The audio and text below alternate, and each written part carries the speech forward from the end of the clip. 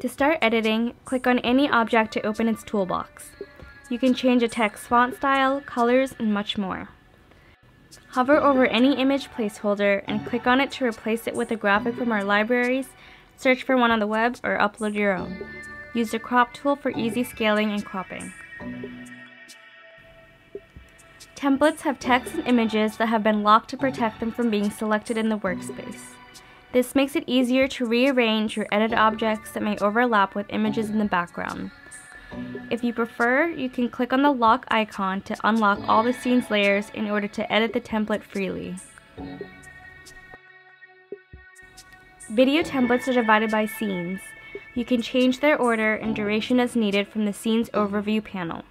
Feel free to delete or clone scenes depending on your video script.